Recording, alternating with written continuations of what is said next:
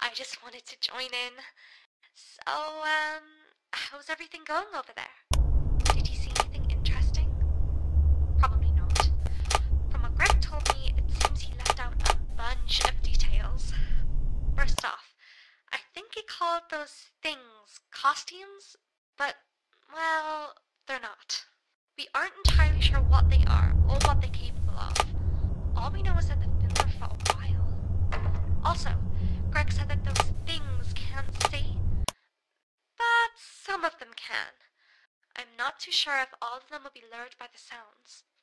If it doesn't work, just try hiding or something. I don't know. Oh, also, did Greg mention Oswald to you? He stays inside that old storage room. He shouldn't cause you too much trouble. But if he happens to get up and start moving around like Mickey, just shut off one of your cameras. Keep in mind that Oswald seems to like hiding in darker spots, so he might be harder to see in the cameras. Make sure you take a close look around for him. I've gotta go soon, but one more thing. You know the pirate